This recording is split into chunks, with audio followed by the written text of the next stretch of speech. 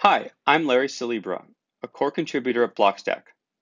Today we are going to show you how to create a single-page JavaScript to-do list app that runs locally, stores its data on repurposed cloud storage, where you'll get to see your to-dos added and updated in your own personal storage, and allows for sign-in with your blockchain ID.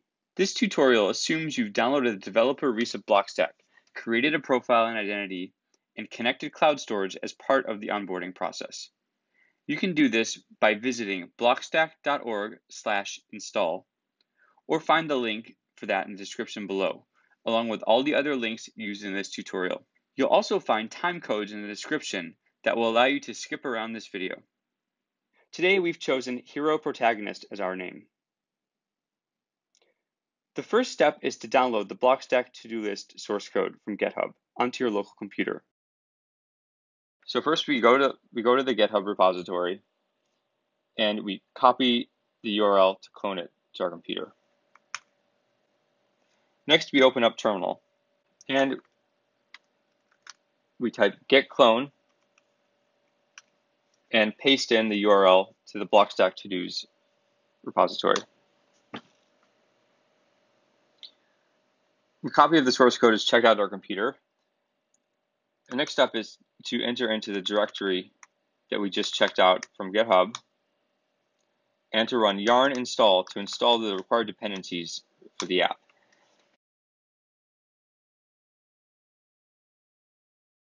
This particular app is written in Vue.js, but you're more than welcome to use any language or technology to build Blockstack apps. Now that we've installed dependencies, let's start running the server on our local computer.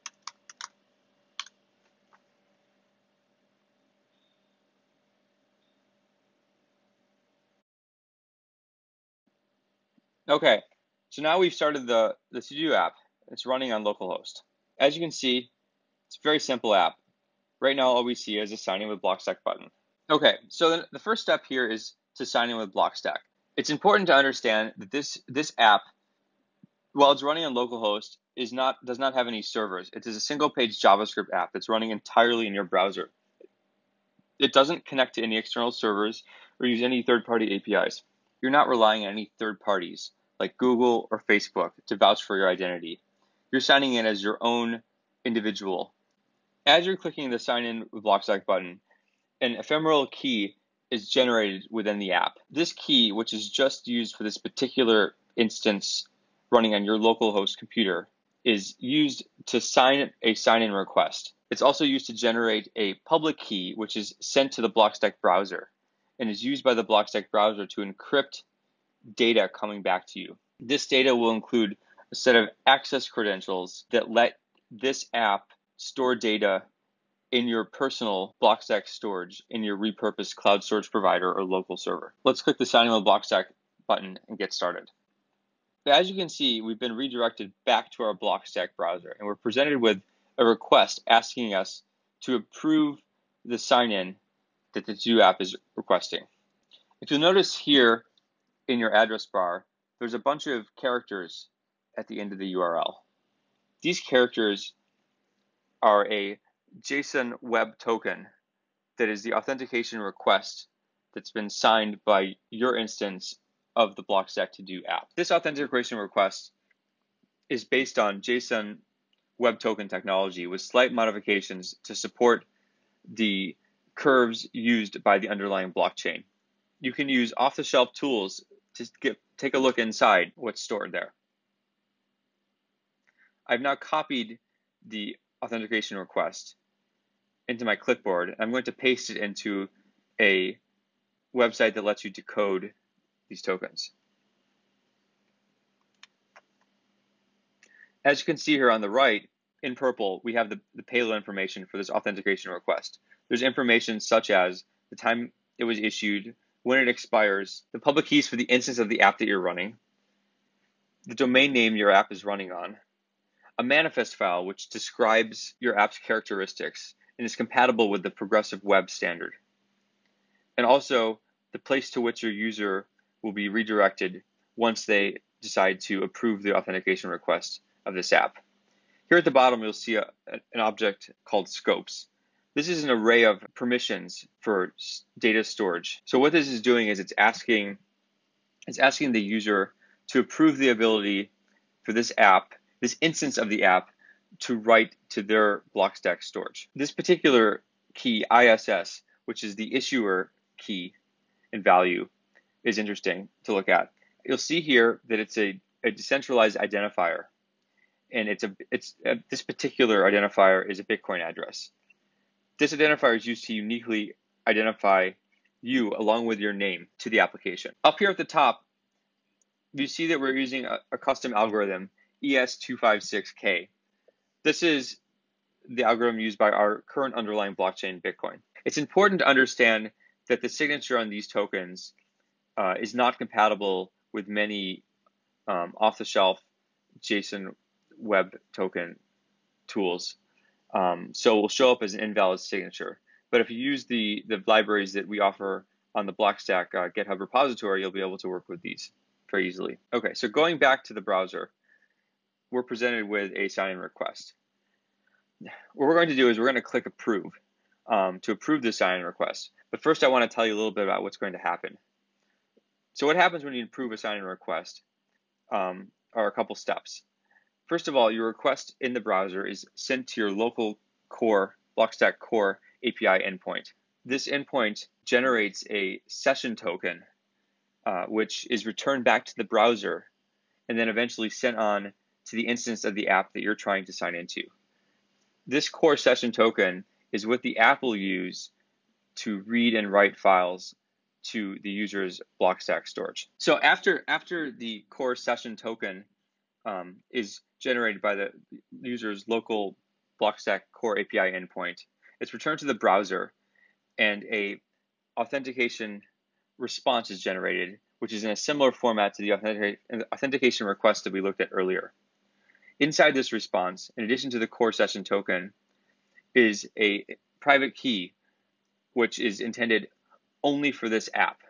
This private key is used by the app to encrypt data that it would like to prevent other people from viewing. So now let's click the approve button to approve the authentication request. Once we click approve, we're sent back to the Blockstack Todo app. As you can see, we're already logged in. I'm now going to make a list of apps I'd like to see built on Blockstack.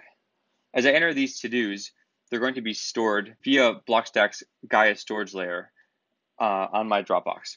As I mentioned, this tutorial assumes you've already set up cloud storage when you installed the developer release of Blockstack. Later on in this video, I'll show you how we're handling storage for this app. App number 1, decentralized Twitter. App number 2, build readable torrents with human readable names. App number 3, software package manager, secured by the blockchain. Okay, now we're going to go to Dropbox to show you where these to-dos were stored. Okay, now that we're in Dropbox, let's take a look at our apps folder. Inside our apps folder, we have a Blockstack folder. Blockstack folder is where all of our storage, the Blockstack folder is where all of our data that's stored via Blockstack's Gaia storage layer remains.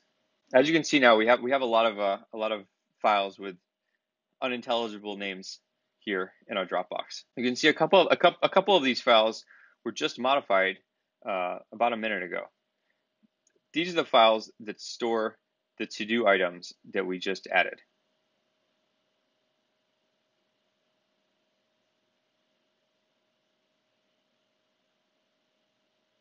Okay, let's take a look at one of these.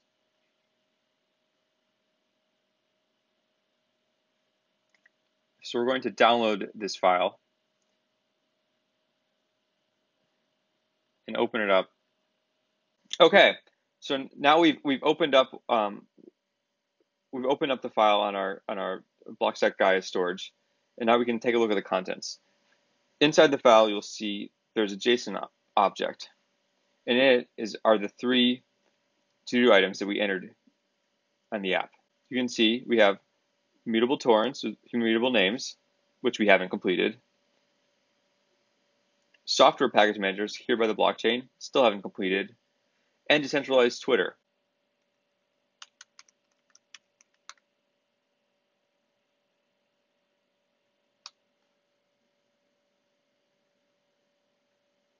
Now what I'm going to do is go back to my Dropbox and see where these to-dos got added and completed.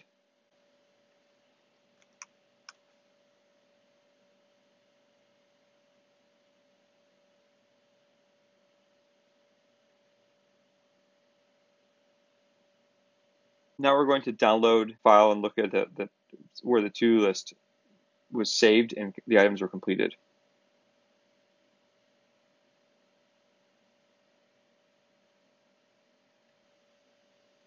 So here we can see we have our 4 to-do items: Blockstack To Do, mutable torrents with human readable names, software package manager secured by the blockchain, and decentralized Twitter. You can see that I've completed the task of building Blockstack To Do. Let's compare it to the other tasks which I haven't completed. Mutable torrents with human readable names has not been completed. Neither has the software package manager secured by the blockchain or a decentralized Twitter. Okay, now we're going to take a look under the hood and show you how the Blockstack Todo app works. We're going to show you how sign-in works and how the to-do list items were read and stored in Blockstack's Gaia storage.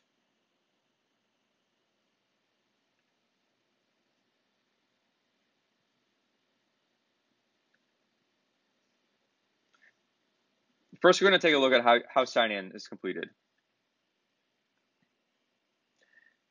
For those of you not familiar, we're taking a look at a Vue.js component. All right, the first thing we're going to do is take a look at how you sign in with Blockstack. Because this is a Vue.js app, the sign-in code is in 2 different places. In many apps, this would only be in one place.